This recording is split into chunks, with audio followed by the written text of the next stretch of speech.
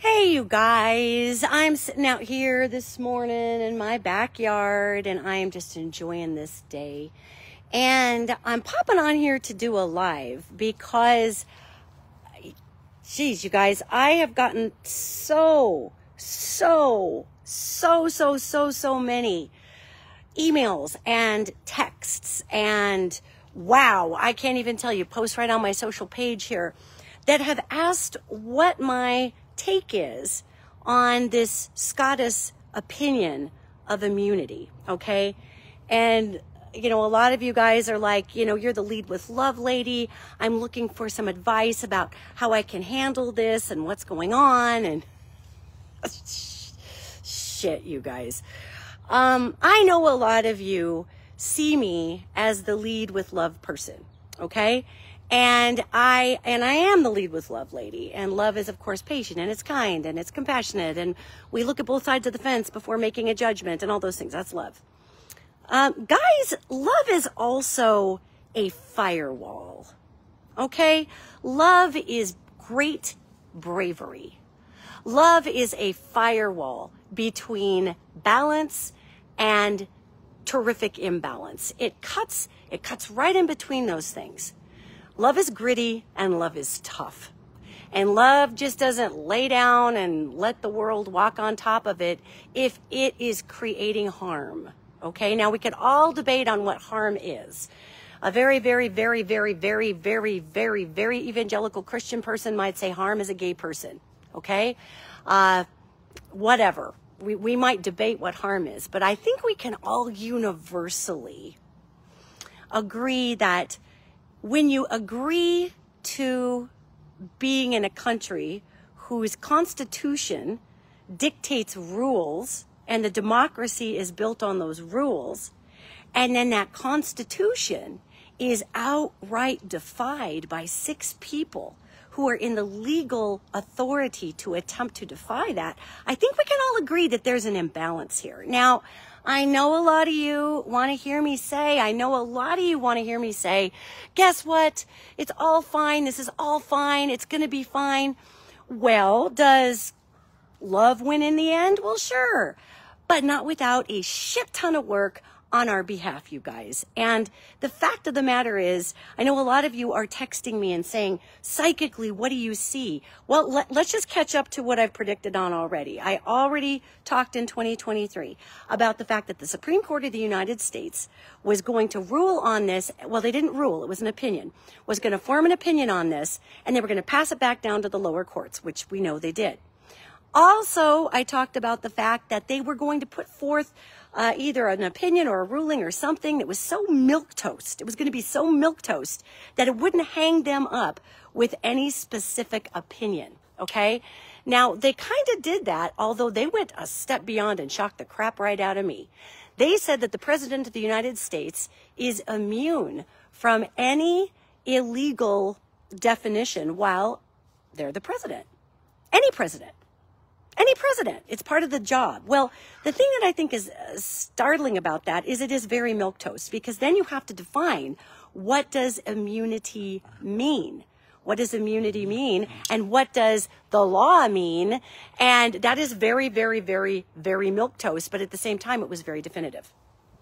It was very definitive. So I just wanted to do a small recap on that, because they did pass down the milquetoast ruling, but it was a little bit more freaky specific than I thought.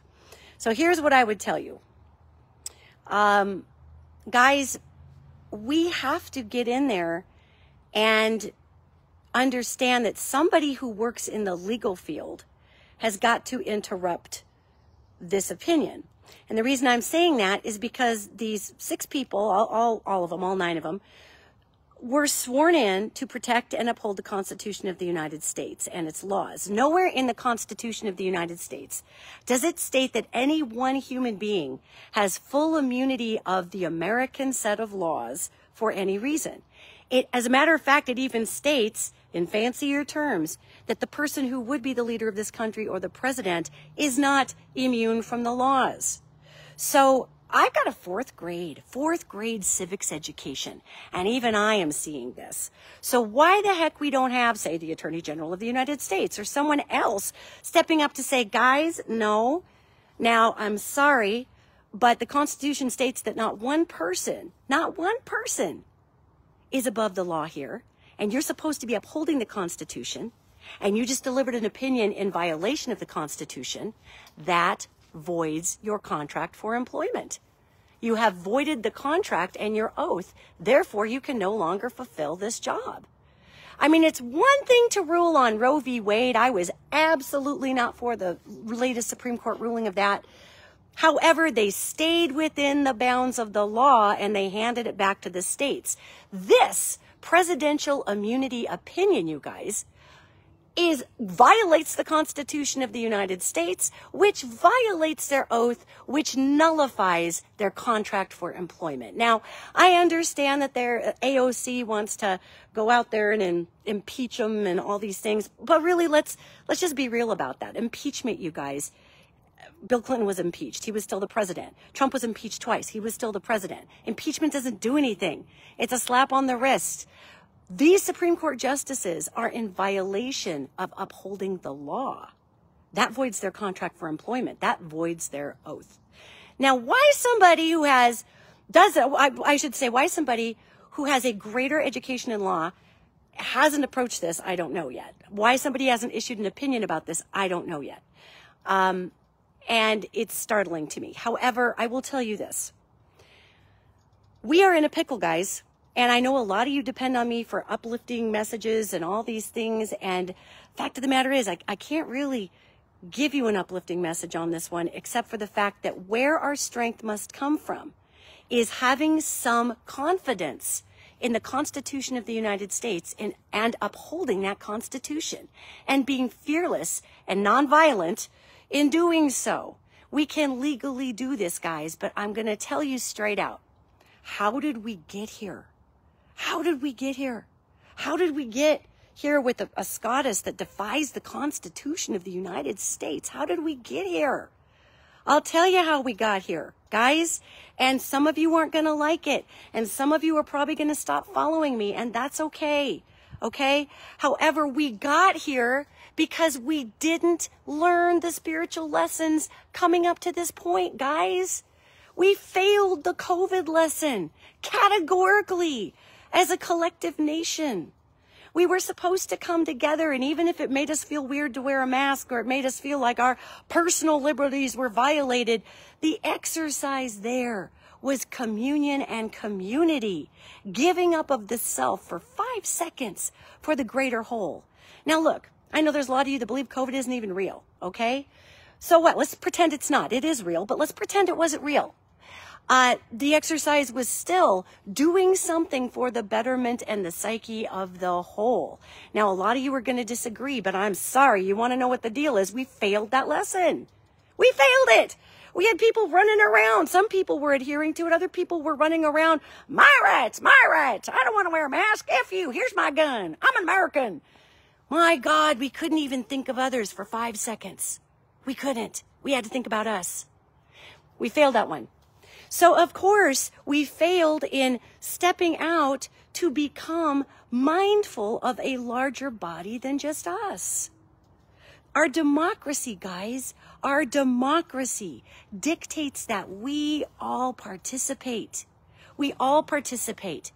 And people are throwing that responsibility away. We don't want to participate. We don't want to vote. We don't want to. We're throwing that responsibility out the window. What do you think the universe is going to do for a bunch of people who sit on their asses and don't work towards a better solution? You think God's going to float down on a cloud and say, oh, that's okay. You just keep sitting in that lazy boy eating your potato chips and watching your Netflix. That's fine. I'll just make it fine for you anyway. Guys, psychologically and spiritually, that is called entitlement, okay? Now, I understand that a lot of you don't want to hear this today, but the fact of the matter is we are in a pickle and we aren't getting out of it until we all crawl into our flesh suits called the body. We stop pretending that we are not part of this third dimension, and that's what people want to do. We want to meditate into oblivion and pretend that we don't have any responsibilities down here, and we do. And we start paying attention to what creates the democracy that we've been living in. We've got to pay attention and we've got to participate.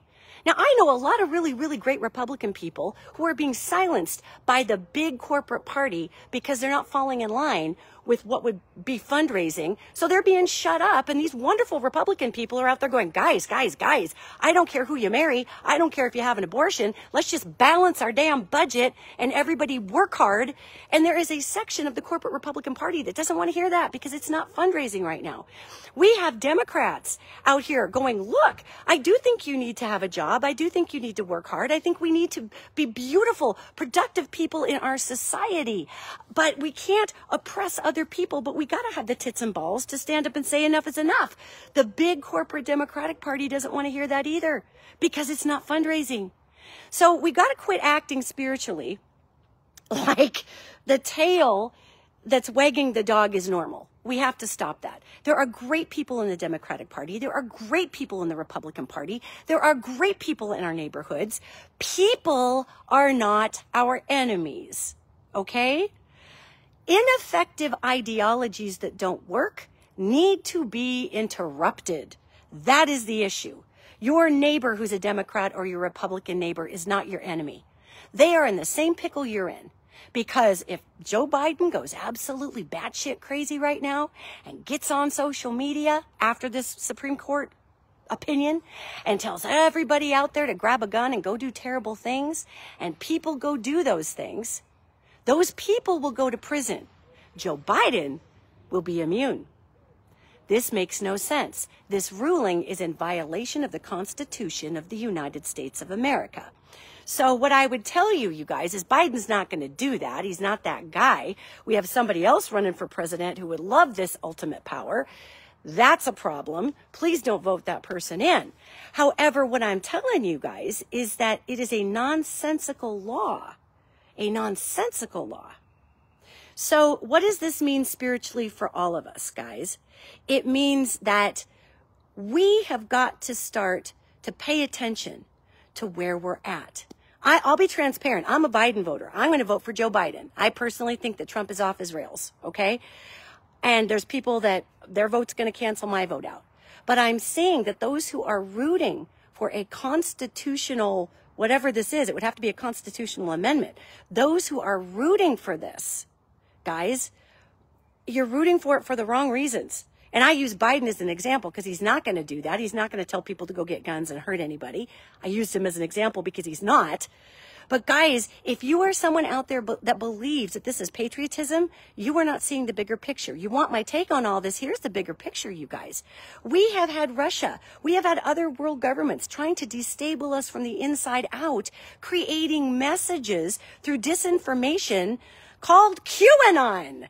You guys, QAnon was originally a Russian disinformation factory that started years ago and created all this distrust and craziness. So there are so many out there that are so twisted in so many different directions thinking this is patriotism. It's not. Guys, we are off balance here. And I don't suggest anyone ever do anything violent. Violence isn't going to solve this problem. Protests aren't going to solve this problem. Legal action is going to solve this problem. And somebody out there has got to have the tits and the balls with the legal background to step up and say you were violating the Constitution of the United States, therefore you avoided your contract and you're fired. There is no impeachment. There is no going around and trying to get a consensus on this. You're just damn fired. Because if I violated my contract at my workplace, I would be fired.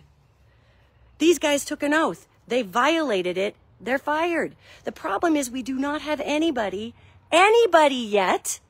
And I'm issuing a challenge to you. I'm issuing a challenge to the Republicans. I'm issuing a challenge to the Democrats. I'm issuing a challenge to human beings out there who have more than my 4th grade education in civics to step up and issue a voidance of contract here with the justices that want to defy the Constitution. You can't do that. And we're acting like the Supreme Court is like 9 oracles or some fucked up thing. You guys, they're human beings and they have a job to do just like all of us. And they have rules to their job and they have voided those rules. So if you're asking me, what is my take on all of this? Is it going to be fine? Well, it's not going to be fine if we just sit back and hope it's fine. It's going to be absolutely not fine. This is not fine, guys. This is a bad deal. And it's a bad deal because spiritually, America just isn't showing up. And when it is showing up, it's showing up for all these stupid reasons that are violent and storming the Capitol. We are not showing up for the reasons we should, which are the balancing and upholding of this incredible scaffold, this experiment called democracy. This was never intended to be a static venture, democracy. This was intended to go ahead and evolve, and we are not weighing in humanity in America with evolving it. We're sitting back hoping somebody fixes it. We are energetically asking for a dictator. Are you aware of that? We are energetically asking for a dictator by sitting back and saying, oh, I don't want to do it. I don't want to get involved anymore. It's too much. It's too much. Well, no shit, it's too much. I mean, we're a country that affects the rest of the world. The rest of the world. Got a medical helicopter overhead here. Of course, people want to take over this nation because of the money and the reach. It is up to me. It is up to you. It is up to people, good Democrats, good Republicans, good independents, good who gives a shit about our political labels. Good people. It is up to us to beg those who can legally stop this from happening to get up there and do it. If you're somebody who is in the legal field and you're hearing me say this to you, and you're saying to yourself, oh, hell, that's a hell of a hill to climb. I don't know how to do it. If you're the president of the United States, Joe Biden, hello, you should put this ahead of you getting elected again. Pete Buttigieg, any of you Democrats out there who are high profile ought to be talking with legal experts to nullify these contracts if POTUS continues to defy the Constitution by claiming that one person is immune from the law and the Constitution says nobody's immune from the law. But we're not having those people step up either. Now, I'm not hacking on Biden. I'm just saying cowardice is human. And I'm not saying Biden's a coward. I'm saying somebody needs to step out and speak out about this besides some middle-aged psychic in my damn backyard in Billings, Montana that does not have the legal acumen or connections to actually do what needs to be done. So no, guys, this is not okay. This is not just going to end up okay if we do nothing. We got to do something. Love tries. Love gets out there with a good, kind heart, doesn't blame, but seeks an answer. Love gives you tits and balls a mile high, guys. And maybe, I don't know. I mean, maybe it's just me, guys. I don't know. I'm Gen X, and we literally do not give one flat fuck what anybody thinks about us. So maybe it's just me. But I really wish and I hope that somebody will step forward and do what needs to be done here. And this is for the country. It's not about Donald Trump. It's not about Joe Biden. This defied our Constitution, guys. And the minute our Constitution is defied, it will continue to be defied. So please don't be the spiritual being out there that wants to give all the responsibility away. I know there's a lot of you. I can feel you going, well, what the fuck am I supposed to do with all this? You know, write your letters, call your people, talk to your friends who are lawyers. Constitutionally, this is incorrect. Constitutionally, this ruling can't even stand. It defies the Constitution. 4th grade civics. Hello. So how about when we lead with love, we go about notifying the people who can do something about this in a way that has faith in them, that has a way that believes in them, that takes the R and the D off the front of their name and addresses them as a human being. And we're all just trying to make the best melting pot we can here, guys. And if we sit on our asses and we decide it's not a big deal, or there's those of you that think this is the best ruling in the world because you're very pro-Trump, it's not the best ruling in the world, guys. It's not. If we can all come together and decide that, yeah, this is bullshit, man, and just have somebody get in there and say, sorry, Supreme Court, you're fired, or something, that would be helpful. Leading with love is in how we do it.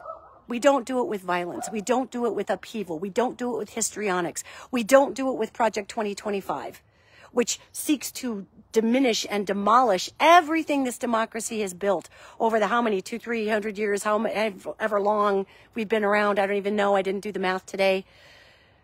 We must have bravery. And we gotta quit being such chicken shits. For those that rely on votes, stop it. You know, just stop it. Do what's fucking right, you guys. You know, I tried to get into politics. I really did. And the establishment, I'm not the favorite of the establishment. And it's not because I don't listen and I'm not a team player. It's because I wig people out. Because I am just not fucking afraid to have people not like me. I'm a psychic. I'm gay. What else can you not like me for? Come on. So I tried. And it was not something the larger establishment was going to allow. And I'm not saying the Democratic Party of Montana kicked me out or anything like that. It's a bigger discussion. However, I will tell you that there are good people in the Democratic Party. There are good people in the Republican Party. There are great people in both parties. Mitch McConnell hasn't even said a word on this ruling. Old Mitch, the entrenched Republican, was like, what the actual fuck with this? This just defied the Constitution. He's a constitutionalist. What the hell's he going to say? He said nothing because it's crazy. So I know this is kind of long-winded today, you guys, but there are so many layers to this and why we're here. And if we do not decide to wake the fuck up and be present in being a participant in our democracy, this is going to continue to happen. And please, if you're addicted to your political labels, go for it. But this isn't about your label. It's about the dream of what the United States could be. It's about what we could be. And we've let ourselves down. We've excelled in some areas. We've gone backwards in others. We can be anything we want in this country. Right now, we're seeing people in this country trying to take us back to 1815. And we can be anything we want. But it's going to take the effort of those with vision. It's going to take the compassionate bravery, the unyielding fire in the belly to continue to show up. We failed the COVID exercise, the collective exercise. If we go into this next exercise with the Supreme Court and we team off and we get super polarized and we make it about Republicans and Democrats, we're gonna fail it again. I can keep saying this, and it's pissing everybody off. It's pissing my lefties off. It's pissing my right friends off. It's pissing everybody off. But the fact is, we've got to come to the center and decide that the tenets of the United States of America are what are worth advocating for. You don't fight fire with fire, guys. You bring a big-ass bucket of water on it, and you say, that is enough. So that's where we're at as a country. We are being asked to rise to the occasion and collectively succeed. That means stopping the polarized hatred, and it means stopping the blame, and it means coming together to create this ongoing experiment. And if we can't do that, I'll be straight out with you. If we can't do that, if we can't come together in one of the most blessed and honestly slightly entitled countries on the planet, if we can't do that here, wow, you guys, I put that on me. I put that on all of us. I put it on 6 people who just defied the Constitution of the United States and violated their oath. I put it on all the chicken shit folks out there who could hold them to account and they're not doing it. I put it on those people too. If you're a person in office right now and you accepted that responsibility, get the fuck off your ass and do your job. Because if you don't, and your cowardice leads forward, and your avarice to get reelected next time takes precedent, and you're afraid of letting people down or making your constituents mad, you have failed in your job as a civic servant. So people, let's reach deep. Let's find our grit. Let's find our bravery. Let's come together without blame. Let's come together in common cause. Let's find the people who finally just don't give a fuck if people don't like them. That would be nice. And do the right thing for the right reasons rather than worrying about polling numbers. Let's do that. Let's get all those folks forward. God, you know why the hell Trump has done so well with this small group that love him? It's because that guy who's clearly got something off. I don't know what the clinical diagnosis would be, but he acts like a sociopathic narcissist. I don't know what he is. But he literally doesn't give a shit what anybody thinks. At the same time, he heavily gives a shit about what everybody thinks. But the first part of it pushes him past. And then he falls into this panic about it. So why don't we have somebody step forward who really wants to do the right thing for the right reasons? And if it makes you unpopular with some people, buck the fuck up, man. God, we're grown-ups. Not everybody's gonna like us. That's my spiritual message for everybody today. Not everybody's gonna like you. So do the right thing anyway. Not everybody's gonna stand by you, but do the right thing anyway. That is my spiritual message for you. And if that loses me followers, well, guess what? At least I didn't lie to you. All right? We got this if we can get in there and we can just keep our heads and do what we need to do for the right reasons and stop blaming. Okay? That's the spiritual message and the social message. So, thank you, Carly. Thank you for saying I look awesome. This is my top of the morning finest out here. One last thing, you guys. You know, I've had a couple of you emailing me and saying things like, you haven't been commenting as much. You know, what are the spiritual messages for this time? You guys were ignoring the spiritual messages, so I really haven't known how to put them out. We're not responding to the universe saying, get up off your ass and try. We're just melting and hoping somebody fixes it. And you are the miracle. You are the answer. We are the collective. We are the ones who will come forward and make this better. Republicans, Democrats, independents, in-betweens, Christians, atheists, Muslims, Hindus. We as a collective on this planet are the answer. And if you can't believe that, I can't help you. You guys have a great day, okay? I'm going to go get more coffee. I got shit to do today, man. I love you all.